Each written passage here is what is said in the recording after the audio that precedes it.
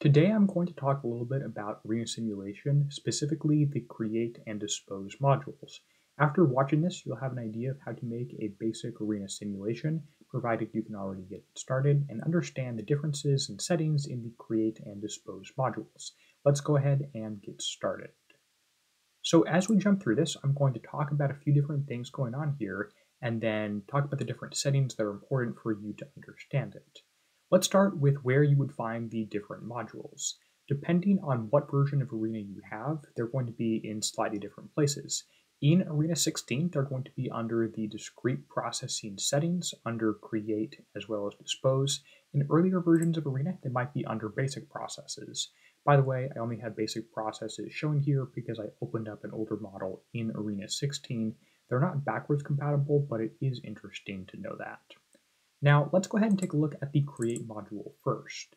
Now, what the create module does, and it's really important to have, is this is actually going to be creating the entities that are flowing through your discrete event simulation. These entities could be something like parts flowing through a manufacturing system. They could be something like customers arriving at a queue in a hospital, in a coffee shop, or they could really just be any other sort of entity that you want flowing through your system. I'll even show you a more advanced method where these are actually representing Kanban cards in a manufacturing environment, which actually get paired up with your parts.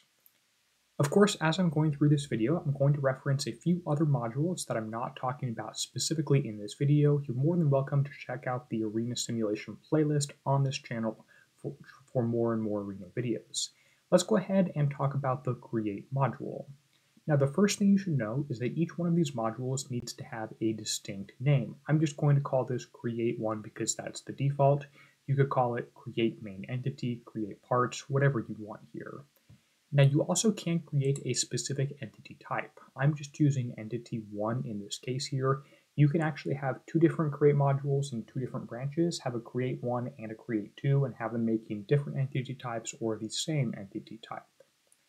One of the most important things to understand next is the time between arrivals, or the inter-arrival time. And what you're going to see here is the average is going to be in the value category right here. I have it set to exponential time between arrivals, which is really interesting from a mathematical perspective because an exponential time between arrivals means it doesn't matter how long it's been since the last one, you're still expecting it to take that median value, or mean value rather, before the next one gets here. That's different compared to something like constant or uniform, and is why you see this used in a lot of further things such as a Poisson process. Now, you can have random exponential as the default there, and you can also set it to a bunch of other things. If you want to have this set to an expression, you can have it be exponential, triangular, uniform, really whatever you want. In fact, you can even build your own using continuous and discrete functions down at the bottom, so you can create whatever you want. Input and output processing is an entirely different story that I may get to at some point in the future. For this one, I'm going to pick triangular. Triangular is used a lot more, is in my opinion, more common or better to be used than normal, because if I tell you you're arriving with a normal distribution time between arrivals of 1 minute, standard deviation of 0.5, it's pretty likely that you could somehow hit a negative value, which doesn't make any sense. So triangular can be a lot better to use for that reason. So in this triangular one, I'm going to specify a minimum, and let's just say the minimum time between arrivals is 0.5 minutes or 30 seconds. The mode, or most common, is just going to be 1, and the maximum will be 1.5. Now, this doesn't necessarily have to be symmetrical, but it is at this point. It's also important to set your time units if you want customers arriving once every minute on average, but you don't set it to minutes and set it to hours. It's not really going to make too much sense. Now, the other thing that you can also do is specify the entities per arrival. Maybe you want customers to always show up in pairs, or maybe you want to prompt the initial system with some number of entities and then never make any more. You can do that through the entities per arrival statistic. It's right now just set to 1, and that's the most common. You could change that to 2 fairly easily. The other interesting thing is going to be the max arrivals. It's currently set to infinity, which means you can keep having people arrive. If you only wanted a maximum of 50 to arrive and no more show up again, you would just leave it at infinite.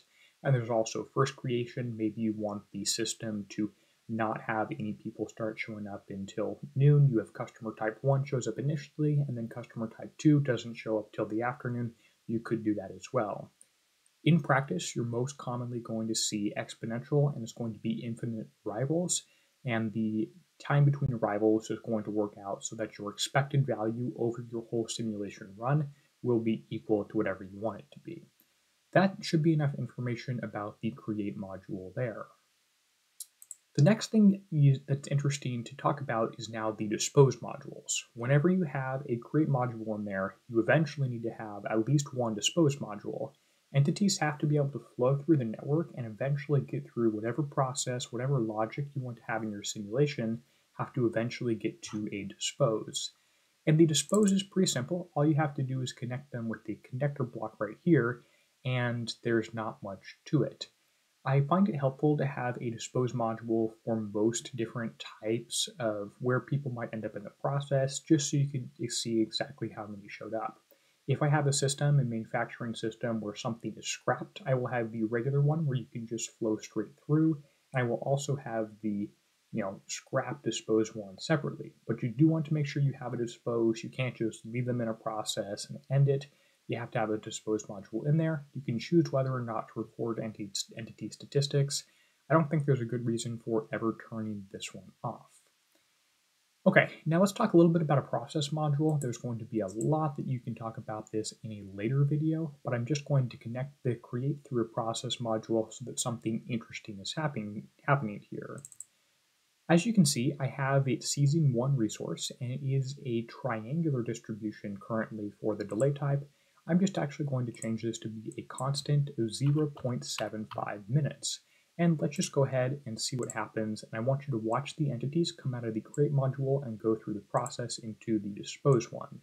It's happening very quickly, so let's slow that down. As you can see, there is a number ticking up here. We're currently at 11, 12, 13 going up in terms of how many entities, the time between arrivals.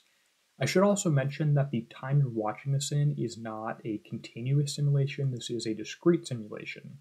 So even after just 0 seconds, you could have an arrival and immediately have another one as long as nothing else is happening on the simulation clock. Let's go ahead and speed this up a little bit and see if we can get any further whip. As you notice, the mean for the create is lower than the mean for the process, which means the system is capable of meeting demand and you can actually run parts through it. The whip right here is at 0. Sometimes it goes a little bit higher. What I want you to think about, and actually you can see the number of create, it's at 300, 0, 1, and whip, maybe 2 occasionally, and then the dispose should have that same amount. What I want you to think about is the create has a mean right now of 1. What happens if I take the process and I double this time? I give it a mean of 1.5. What's going to happen? Give you a second to think about that, and let's start watching the whip graph. As you can see, the create module keeps spitting things out. The process module has some things that are left in it and even more arrivals. Now, some are finishing the process and are going through to the dispose, but because the mean time it takes for the process module to finish is greater than the time between arrivals, we're actually going to end up having an infinite queue, and the whip is just going to explode here. Now, what I want to show you before I talk about summary statistics is what happens if I set this like very, very close, 0.749. Now, this system should be capable of meeting demand, but we're going to, well, I should set it to 0.999, shouldn't I, if I'm trying to get directly below there. What we're going to end up seeing is that, well, I'll let you think about that for a little bit and then run this. So the whip starts out relatively low. It's capable of meeting demand. It's 0.99. There's a lot of variability there with the create module and not a whole lot with the process one. So their whip is going to be a little bit higher, but it's actually still capable of meeting demand. The process is now a whip of 5, 6. Eventually, it's going to drop back down to 0, but it is something interesting to look at and consider. I have the simulation currently set up to run for 1440 minutes, which is the number of minutes in one day. Let's go ahead and take a look at the results as we finish this one out here. I just think it's interesting to look at some of the whip. And I'll talk about graphs and stuff like that in a different video. You can subscribe, make sure you don't miss that one. Now, there are a few other things that I will, of course, touch on with the create modules. Told you I would talk about a Kanban system and show you a few examples of systems where I have multiple create modules being used. Let's go ahead and take a look at the results before we do that. Now, these results are actually just opening up in Notepad because Rockwell doesn't currently have that working here, but you can see a few interesting statistics, specifically related to the create and dispose. That's going to be the entity one number in is what you're going to want to look at right here. Entity number in is 1450, entity one number out is 1445. That means there should be 5 items left, 5 entities left in process 1 at the very end of the state. If we look at process 1 number in queue, that's 4. Process 1 number busy is 1, which adds up to a whip of 5 at the very end. There are a few interesting summary statistics there for the create and dispose modules. More on statistics again in a little bit later. Now, what I want you to show you now is examples of, say, some different create logic, and we can ignore the rest of the modules here for now. So what the simulation does right here is it creates 3 different part types. Each of these are an exponential time between arrivals with the time set, the mean value set, so you'll achieve the expected demand in the run of the program. It creates 3 different part types, part type 1, part type 2, and there's also part type 3. We can also sort of create other entities. What I've done here is I'm just making one single part. This is going to be used to make an infinite arrival system, which again, we'll talk about a little bit differently. It's complicated enough. That one deserves its own dedicated section. So this gives you a constant arrival every 1 second, but of course there's only one arrival possible and one entity for arrival. So this makes part number 1A.